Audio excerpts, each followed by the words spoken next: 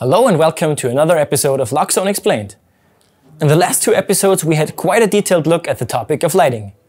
We started out with the various products, interfaces and technologies, and then we took a closer look at the control and interaction of lighting integrated with Loxone. Today we want to implement everything we talked about in Loxone Config, step by step. But before we get started, do you have any questions or suggestions about lighting technology with Loxone? Then tell us in the comments below. We'll answer all your questions in detail in the next episode. If you are as passionate about automation as we are and want to share your passion with others and implement it in your daily business, then why not find out more about becoming a Loxone installer? But now, let's start with the configuration.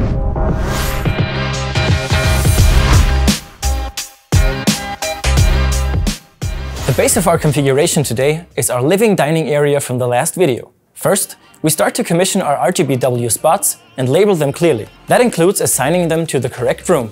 The tree lighting products are connected to the tree extension using the tree cable. Search, identify and name. Done.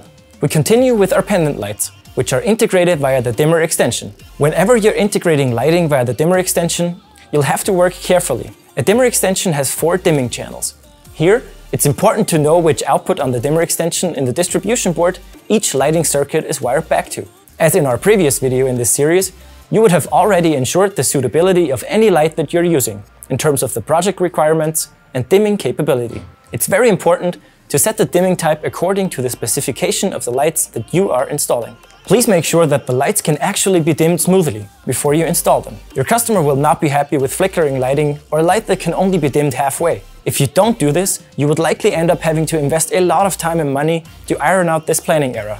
As soon as all outputs are clearly named and their locations are set, we can start with the configuration. We insert the lighting controller function block.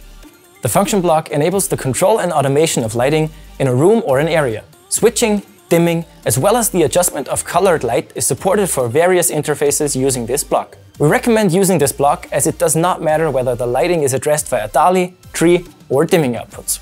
The block has 8 inputs to control the various lighting scenes, and different lighting circuits can be configured via the outputs AQ1 to 8Q18. Let's start with the outputs. I simply drag and drop all outputs in the room onto the function block.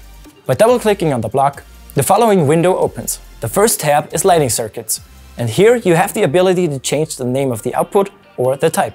As you can see, the name of the output has already been populated because I already set this correctly at the beginning. As mentioned before, you can also set the type of output. However, this is usually already set automatically, depending on the actuator type. But let me show you what's available. Switch, dimmer from 0 to 100%, dimmer from 0 to 10 volts, dimmer from 1 to 10 volts, RGB, Lumitech and Smart Actuator.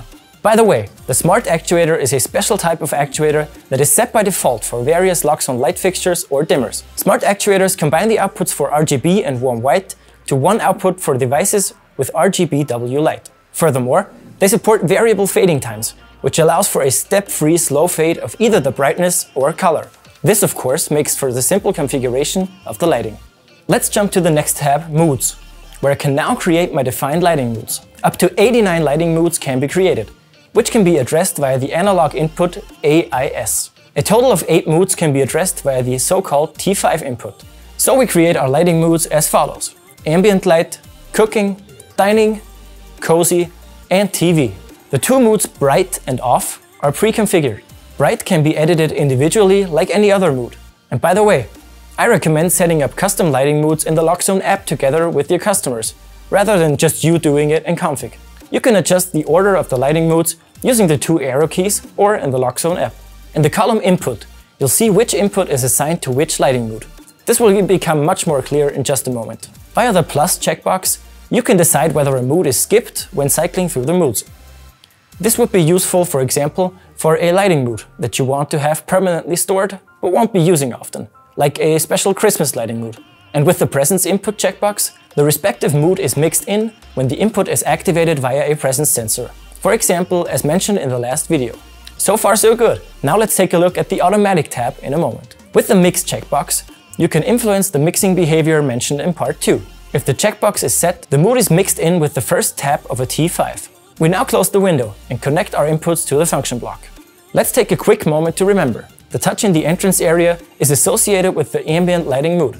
the touch in the kitchen with the cooking mood, etc. So basically now, our lighting control is fully configured. The only thing that's left to do is setting the lighting moods to your customer specifications right in the Loxone app. But wait a minute, we forgot one very important aspect. Right, automation. The lighting mood should switch on automatically when it is needed. The prerequisite is, of course, precise presence detection. I've already gone into detail on this earlier. I simply connect the output AQPR of the presence block with the P input of the lighting controller block. With a double click, I get back to the previous window and switch to the automatic tab. Now I can select which lighting mood will be activated through presence detection when a certain operating mode is active. In my case, the operating mode is any. The mood selected on motion, ambient light, and the action is only use if previously all off.